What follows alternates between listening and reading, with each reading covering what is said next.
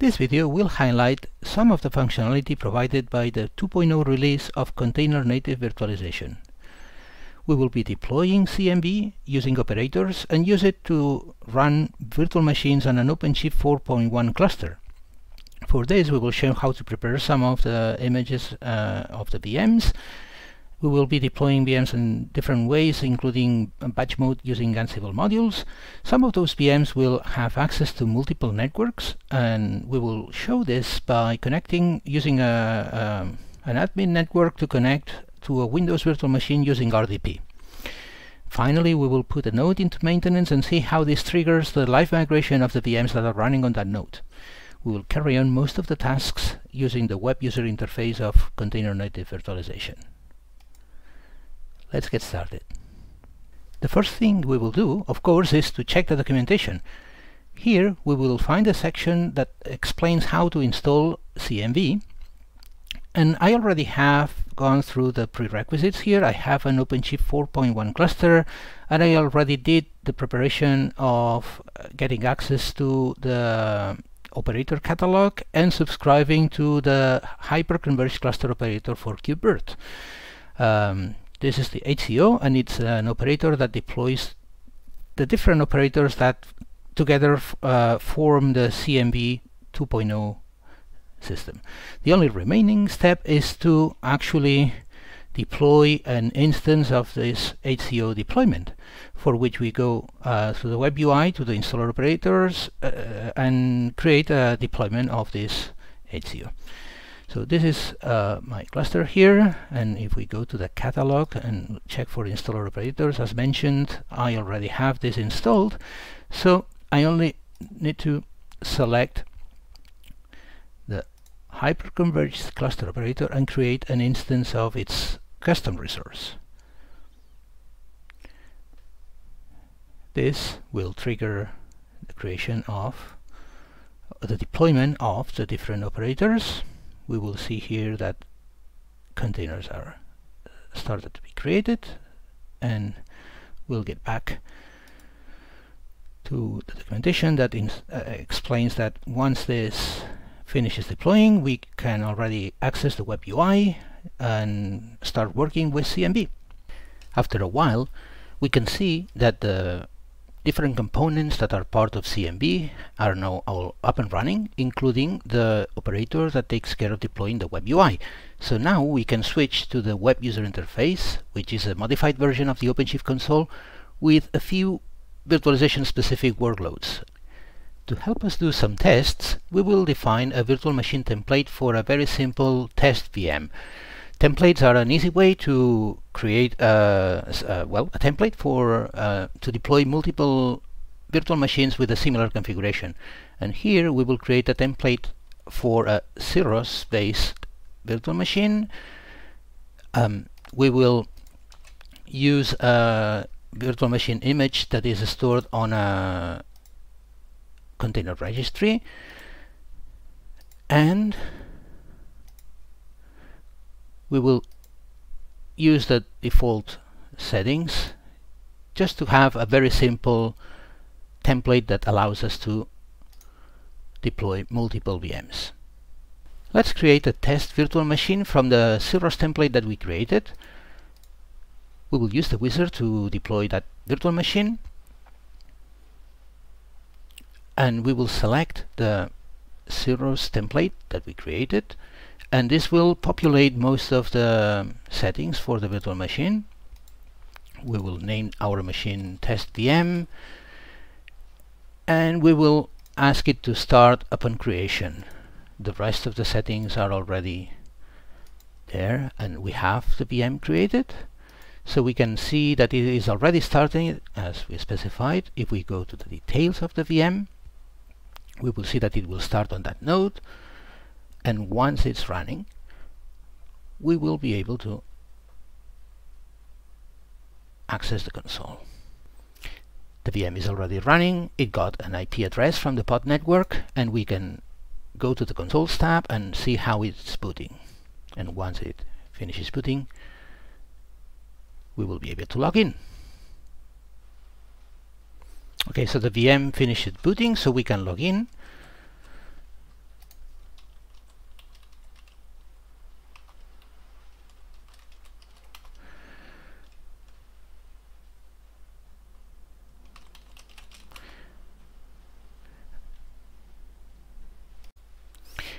And that's it for this initial test. Let's go to the list of virtual machines and we will stop the VM and delete it because we don't need it anymore.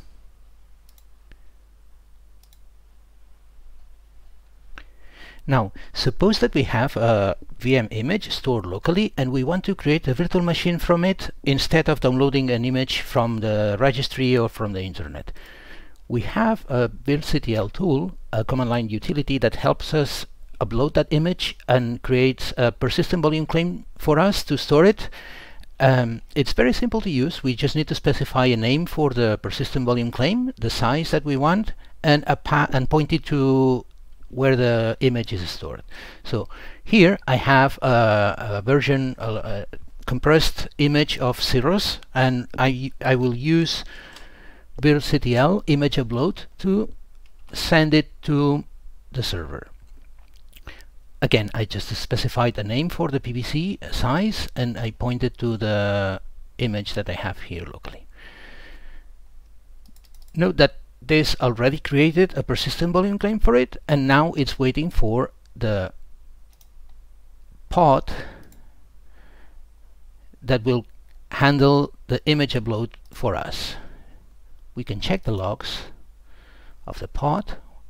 We can see that it already is writing data.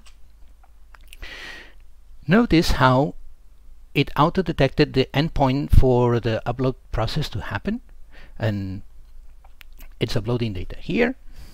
We check back the logs.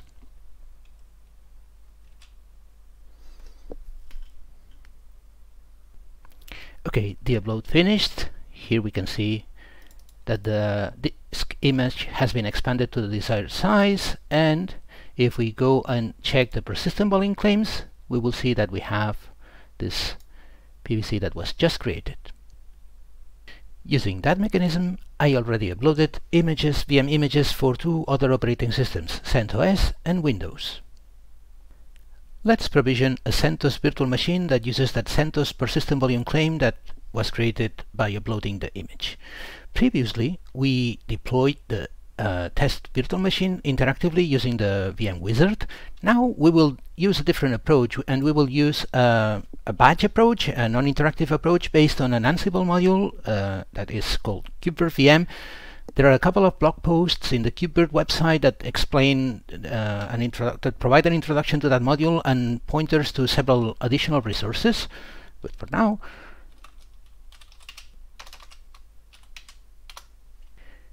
here we have an Ansible playbook that will deploy a CentOS VM using the KubeVirt VM Ansible module. Notice that this VM will have two network interfaces, one on the default pod network and another one on a network that we define that is accessible outside of the pod network. Also notice that the storage for this VM will be the persistent volume claim that we uploaded. We just have to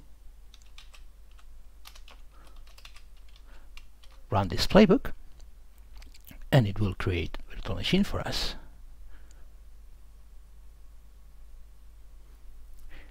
Okay, we see that it finished, and if we go back to the web UI and look at the virtual machine sections, we see that we have this new CentOS VM that is already starting. Now that the CentOS VM is up and running, we will create a Windows VM. We will use another option to deploy VMs, which is to provide their YAML definition. Notice that this VM will also have two network interfaces, one on the pod network and one on the externally accessible network. Notice also that this VM has an eviction strategy of live migrate. This means that if the pod that runs the VM needs to be evicted, it will do so by live migrating the VM to another node.